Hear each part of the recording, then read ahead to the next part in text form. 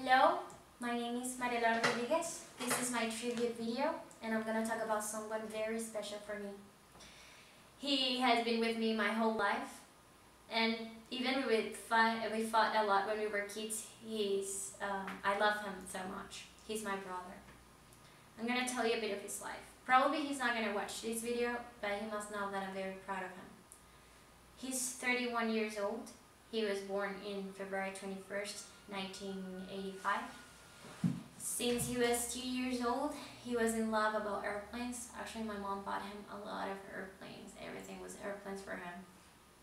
And, well, he grew up, and when he was 9 years old, he found out my father was cheating on my mom. It was a really hard moment for him and for my mom too. After that, he suffered bullying in high school for 2 or 3 years, and my mom didn't know anything. His schoolmates hit him a lot, and no one knows about it. After he finished high school, he decided to tell my mom that he was homosexual, but she didn't accept this. So the only person in the world who knew about this was my mom. When he was 18 or 17, he told my mom that he wanted to study to be a pilot, but she didn't accept this. She disagreed with that. And she told him that she was going to help him with money and all that, but to be an engineer or an architect, nothing like that. So he accepted, but he lied to her. She gave him money to pay for an apartment, to rent an apartment, and to eat and a lot of things. And he actually used this money to pay for an institution to be a pilot. So it was like a short course of that. So my mom didn't know anything about it, and he spent 2 years doing this. So when suddenly the course of the institution closed, and he stopped going to the city where he was studying.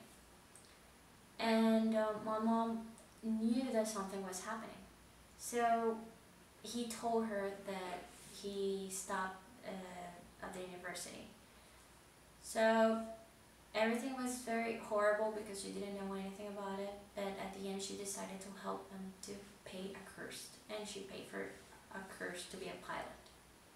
He graduated, and actually he was working until last year. The boss where he was working, he died, so he lost his job. And it was very hard for all of us because he was helping us with the money, my mom and my dad and my sister and I. And now that he has problem with the money, he decided to move to another country. There, now that he's about to work in another place, in an enterprise, and we're very happy for him. 3 years ago, he met a guy. It was very hard for my mom to know about it, but he kept with this relationship. I choose my brother because after getting through a tough moment, he found a way to make his goals come true. That's why I choose my brother.